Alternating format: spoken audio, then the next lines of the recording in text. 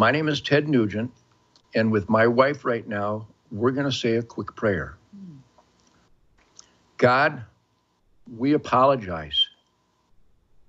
We apologize for being so spoiled, so disconnected, so irresponsible to support the evil that we have allowed, where men can enter women's bathrooms and locker rooms and destroy women's athletic records.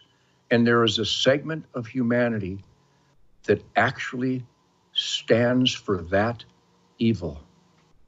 We are sorry that we have allowed our government to become so evil that they are importing people to rape, carjack, murder, and traffic children for demonic sex. We are so apologetic, but we promise you, God, we are not going to take it anymore.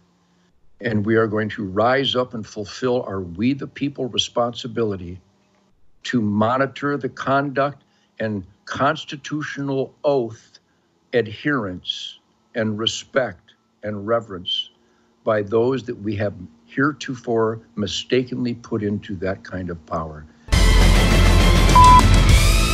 We believe in law and order, self-defense.